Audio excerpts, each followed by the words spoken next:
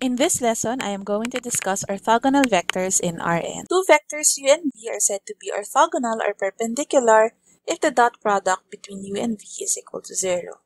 We have seen this in our last video lecture. The next theorem tells us a sufficient and necessary condition for two vectors to be orthogonal.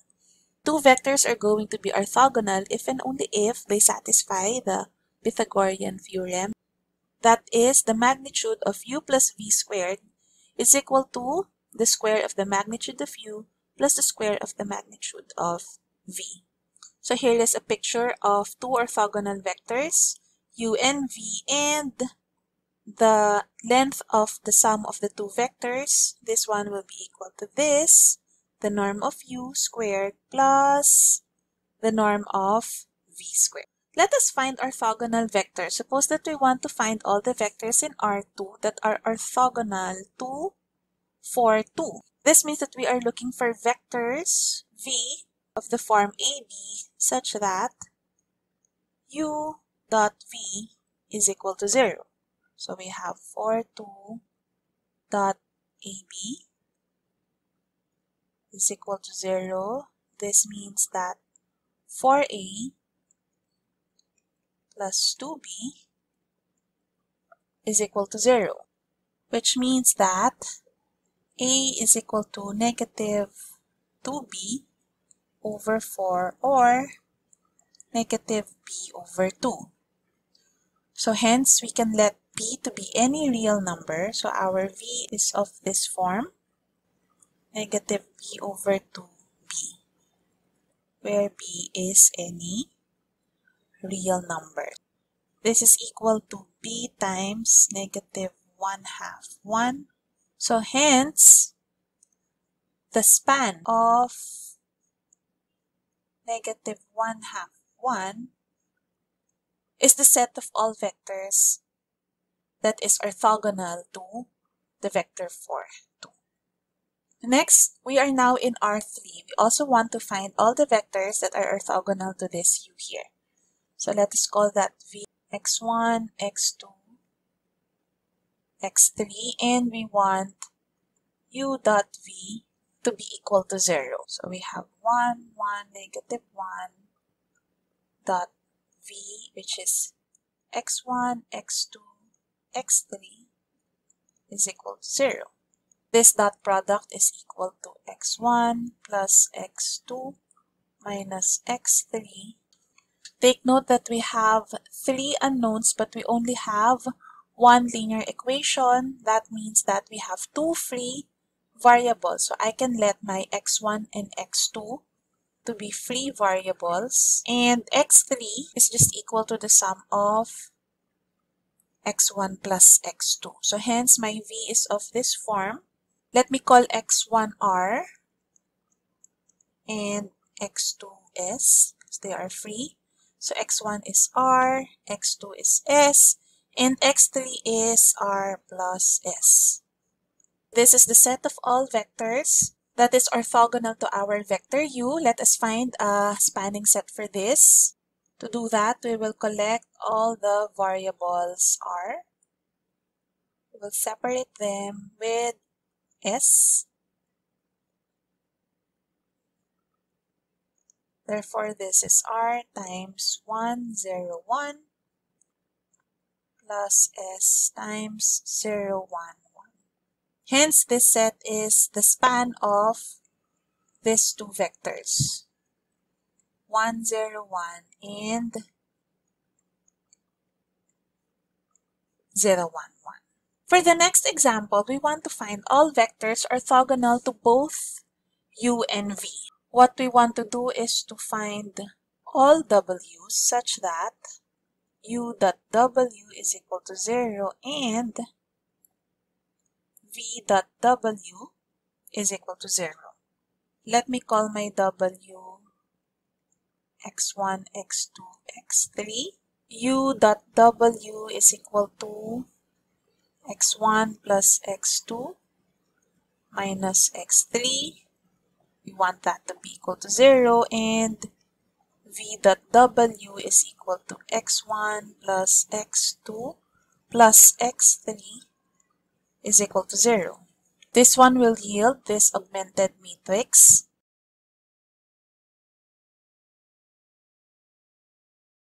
Notice here that the rows of your augmented matrix, look at this, 1, 1, negative 1, 1, 1, negative 1, 1, 1, 1, 1, 1, 1. The rows of your augmented matrix are just the transpose of U and V. We will see later that in general, this is always the case. When we reduce it to its row echelon form, we will get 1, 1, 0, 0, 0, 1. And therefore, we have a non-pivot at the second column. So that means x2 is a free variable. Let's call it r. And x1 is equal to negative x2, negative r, and x3 is equal to 0. Hence, our w is of this form, negative r, r, 0. If we put this in a set, this is the span of negative 1, 1, 0. Let us now discuss orthogonal complement. Suppose that W is a subspace of Rn. Its orthogonal complement is the subspace of all vectors in Rn that are orthogonal to the vectors in W. So here is a picture of the orthogonal complement of a line in R2. What will be a line in R2? W will be the span of a single vector. Its orthogonal complement will be a line perpendicular to your W. Here I have my V. I can move my V here. V is the blue arrow and purple line is the span of V. Let's call it W. W is the purple line and W perp is the red line. What about if we are in R3? Again, W here is a line, so therefore it is just the span of a single vector. Its orthogonal complement would be a plane. So for example here, the blue line is again my V and the purple line is my W, the span of V. If I move my V here, this plane here is the orthogonal complement of W. What if this time I get the orthogonal complement of a plane in R3? Take note that if you are a plane in R3, you are the span of two vectors, U and V. What is this saying? Its orthogonal complement would now be a line. So here I have my sets V and W. I can move the heads for V and W.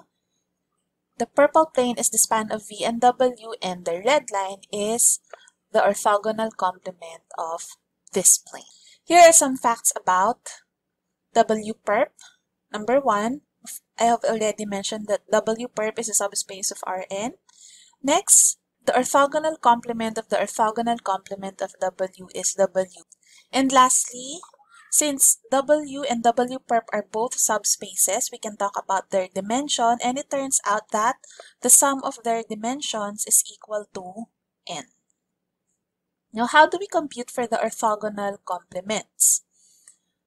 Here's the thing. If S is a set of vectors in Rn, a vector that is orthogonal to S is also orthogonal to the span of the entire S. So that is, the orthogonal complement of S is the same as the orthogonal complement of the span of S. Let me break this down for you.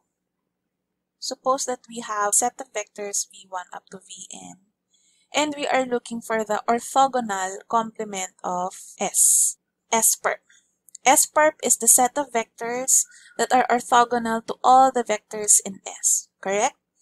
This is saying that the orthogonal complement of S will also be the orthogonal complement of the span of S.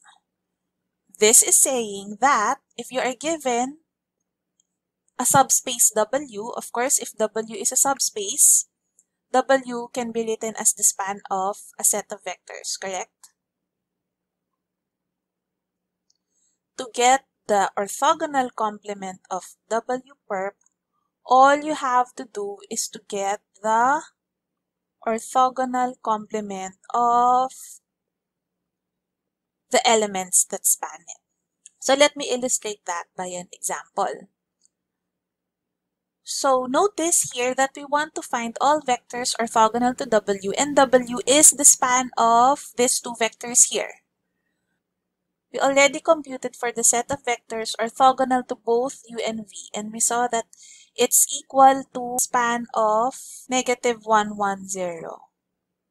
Since this set is orthogonal to these two vectors here, it will also be perpendicular to all the elements in the span. So this one will also be equal to W perp. So to continue with our discussion, we have to discuss null space. Let A be an n by n matrix. The solution set of Ax equals 0 forms a subspace of Rn, and this is called the null space of A. Why are we interested with the null space of a matrix? Suppose that we have a set of vectors in Rn, and let W be equal to the span of these vectors. Let A be the matrix whose columns are the elements of S. Hence, your A is V1, V2 up to Vn. Remember that V1, V2 up to Vn are column vectors, correct? Because they are vectors in Rn.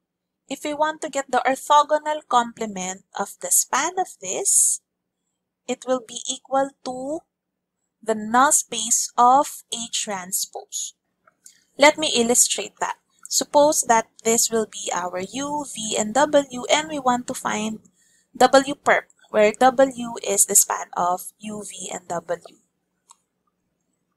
According to our theorem, to get W perp, we just have to get the set of vectors that are orthogonal to U, V, and W.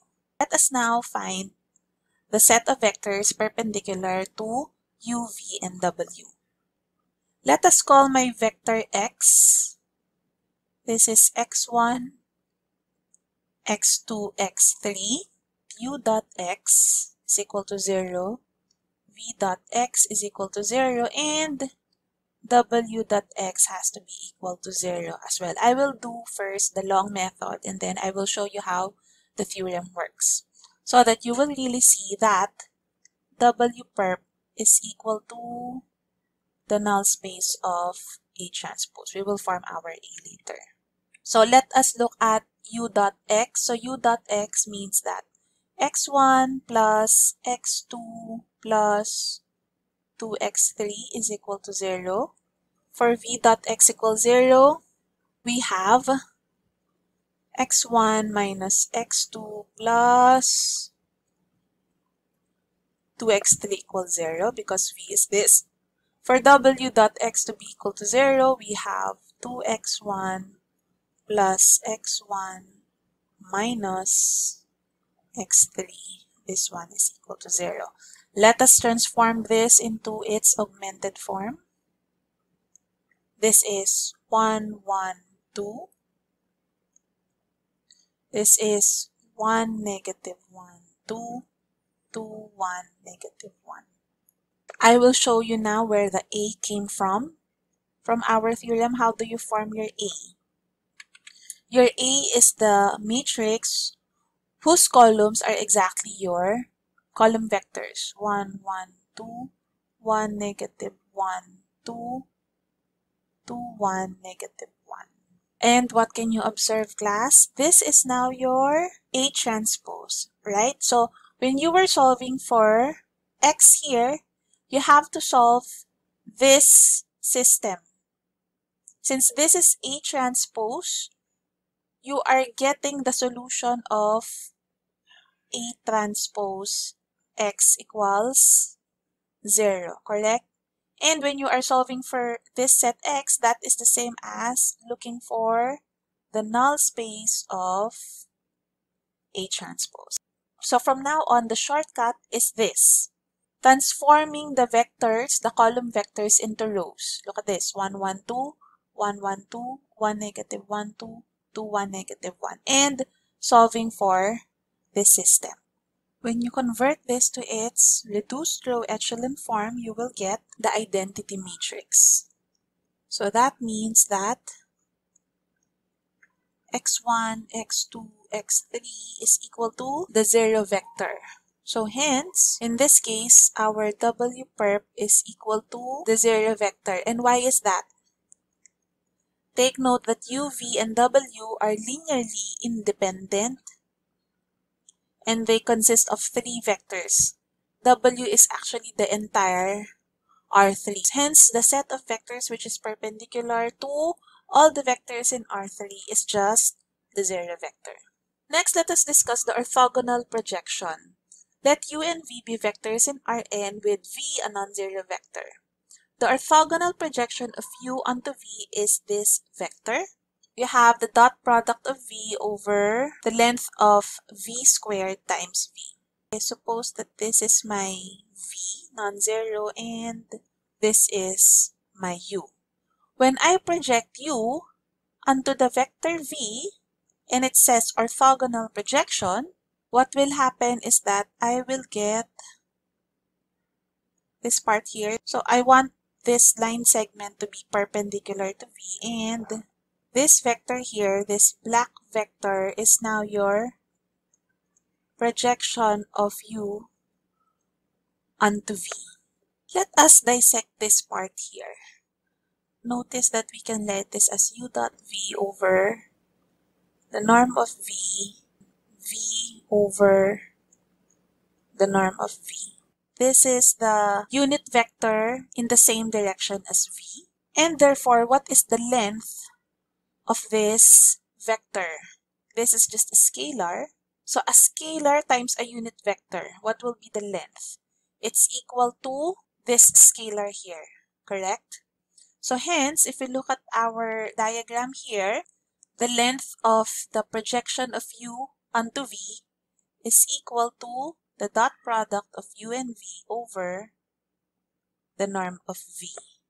And this one here, the V over the norm of V, it gives us the direction. So for example, let us find the projection of U along V, where U is 2, negative 1, 3, and V is 4, negative 1, 2. Let me write down the formula first. U dot V first is 2 times 4 plus negative 1 times negative 1 plus 3 times 2. This is equal to 8 plus 1, 9 plus 6, that's 15. Next, the norm of V squared. We just get the square of the components. We do not need the square root anymore because it will be cancelled by the square. So that's 4 squared plus negative 1 squared plus 2 squared. So that's 16 plus 1, 17 plus 4, 21. And therefore, the projection of U along V is U dot V is 15 all over 21 times the vector V. 15 over 21 is 5 over 7 times V, 4, negative 1. You can leave it as that, or you can also write it as 20 over 7, negative 5 over 7, 10 over 7. We are now ready for our next theorem, the projection theorem. Suppose again that we have two vectors in Rn, U and V, with V not equal to the 0 vector. Then we can express U in exactly one way in the form U equals V1 plus V2, where V1 is a scalar multiple of V and V2 is orthogonal to V. Suppose these are my vectors U and V. This theorem is saying that we can write U as a sum of two vectors where one vector is parallel to V, or it's in the direction of V, and the other vector is orthogonal to V. Let me first draw a vector which is orthogonal to V. let's say that one, what would be my V1 and V2? So in order to do that, I will first get the projection of U onto V. So this vector here, this is my V1. And when I project U onto this vector, which is orthogonal to V, this is now my V2. How do we get this V1 and V2? Notice that V1 is just the projection of U onto V. And how do you get V2? You do not need to get this vector orthogonal to V and then project U there. What you just need to do is, from this equation, V2 is just equal to U minus V1. Let's have an example. We still have the same vectors, U and V. Now we want to find the vector component of U along V and the vector component of U orthogonal to V. That is, we want to write U as V1 plus V2, but we already know that V1, this is the projection of U along V. We already calculated that it is equal to this vector. And therefore, V2 is just equal to U minus V1. This is equal to negative 6 over 7, negative 2 over 7, 11 over 7. Let us check our answers. We will now plot our vectors in this 3D calculator. So first, I will plot my point 2, negative 1, 3. I will form a vector, A. That's my U. Let me just hide my A there so that only U will appear. For the vector V, I have to plot 4, negative 1, 2, and form a vector with that endpoint. Let me just hide my B there. Let's move in closer. Now let us just verify the orthogonal projection of U onto V that we computed earlier. We have 20 over 7, negative 5 over 7, and 10 over 7. Let us form a vector containing C as the endpoint. There you go. I now have my W here, and it is really parallel to V. And if you look at this, if you form this line segment, it will be orthogonal to your V. Let us now compute our V2. That is just U minus, our V1 here is W. There you go.